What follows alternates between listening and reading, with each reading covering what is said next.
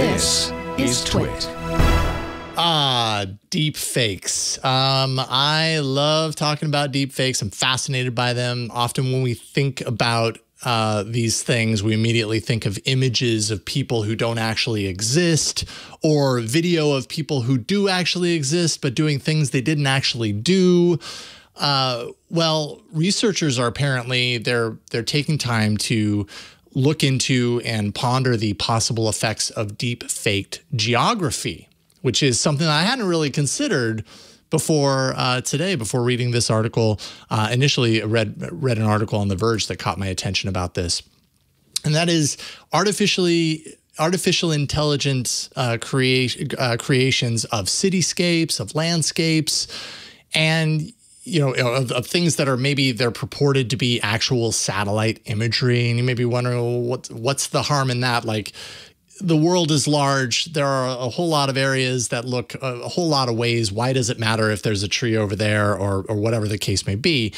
But I think it's a really interesting kind of thing to take a look at, especially as people aren't aware of what could possibly happen out of this, so that we can move forward in this world of deep fake technology and protect against it, right? So for example, creating hysteria around things like wildfires in an area where none exists, or, pretty much the same with any natural disaster. Geopolitical risks, misleading certain governments into maybe an unnecessary action, or leading them into inaction based on some sort of satellite imagery that that is faked. For example, satellite imagery of China's Uyghur detention camps. Chinese government could claim them to be faked as deep faked geography becomes just more prevalent. And I think that's kind of what I find really fascinating about deep fakes, outside of the sheer kind of capability of what's happening with the technology and just how good it's getting at faking things. But often the threat isn't that this actually fake thing that you're looking at could be seen as real, right? Like it's fake, but it could be real. It's the other way around. What if what you're looking at is proof that anything that you look at is at least plausibly unreal? So it's the doubt that it seeds into the landscape. It's not necessarily that it's convincing you that this fake thing is real. It's that when we know that we can fake something so that it looks real, then anything that is real is doubtable. And that's the really scary thing, right? So I go down these wormholes when I think of deepfake technology, and I find myself kind of conflicted with it, because I'm totally fascinated by the potential and the possibility of deepfake and artificial intelligence and what it can do with, we've talked many times on the show about creativity and everything like that. And so on one hand, I want for it to be fostered from that perspective, because I never considered just how powerful a tool this could be for so many things that are positive. But the negative sides of these are equally as dire, let's say, by comparison, and have the potential to do a whole lot of bad things depending on whose hands it falls into. I don't know. I have more on this, but what do you think about the potential of deepfake geography? Is that anything you've ever thought about or considered before, Mikah? Honestly, no. So I mean, I've always just focused on the deep fakes. And I think that part of that is because that's the virality of it is deep fakes surrounding people. And those kinds of situations where you are, I guess it gets to like, what is the goal of a deep fake? And what we've seen so far is to kind of impersonate a person, to try and make a person say something that they didn't say or do something that they didn't do. And so thinking about a whole nother level of deepfake is pretty concerning, and also just kind of makes you go, great, now that's one more thing I can't just trust to be accurate. Right. Yeah. Right. Verifying things is even more difficult than it ever has been.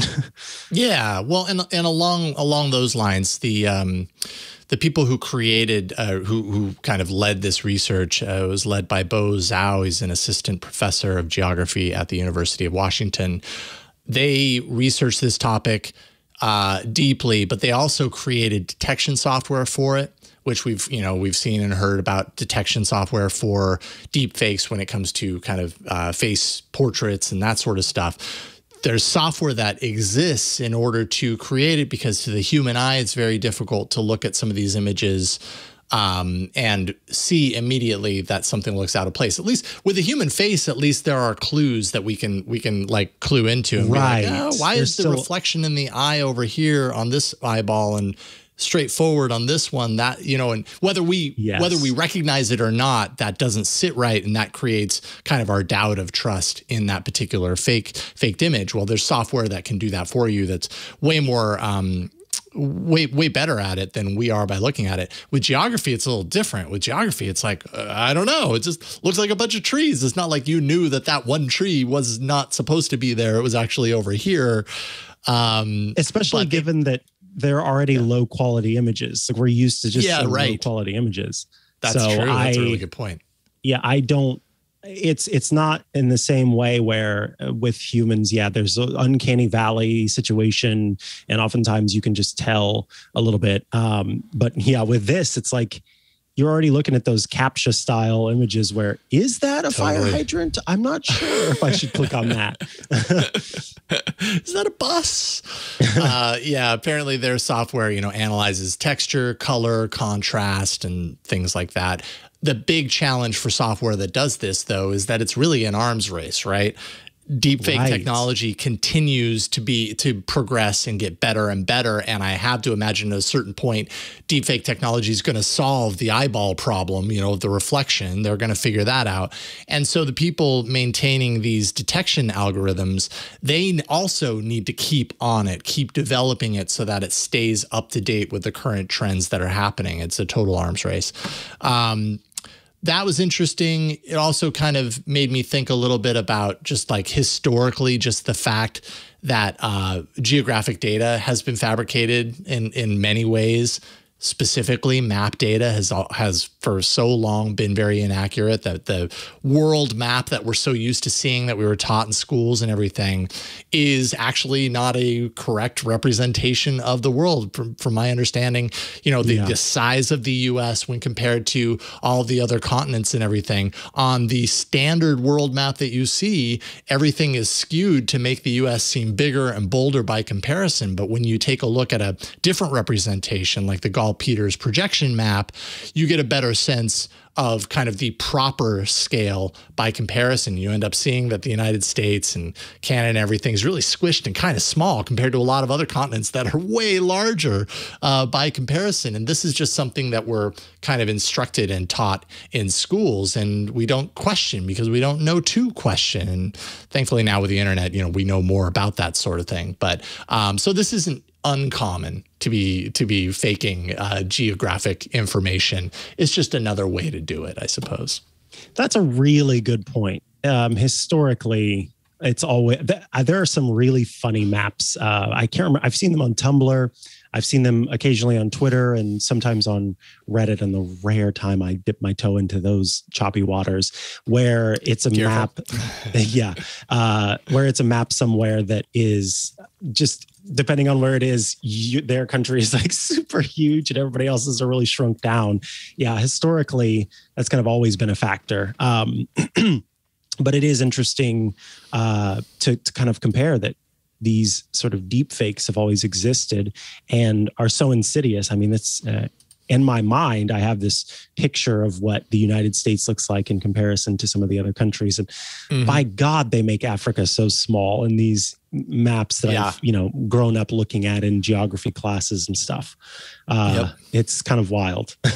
It is, yeah. So this is actually the Gall-Peters projection, which is just one of the alternative maps that attempts to scale things at a more even scale. And it's like Australia is that big? Are you serious? Right. Exactly. It's crazy when you look at it this way and you're like, okay, yeah, this looks very different from what I was taught as a kid, and what we're still very used to seeing in a common way. So Anyways, so it's nothing new. It's just the new technology way of faking our geography. Everything's fake and nothing is real. Yay. That's my jingle. That's my jingle for this millennia. Right. That's true. I wonder when we'll move beyond that to a different paradigm. I don't know.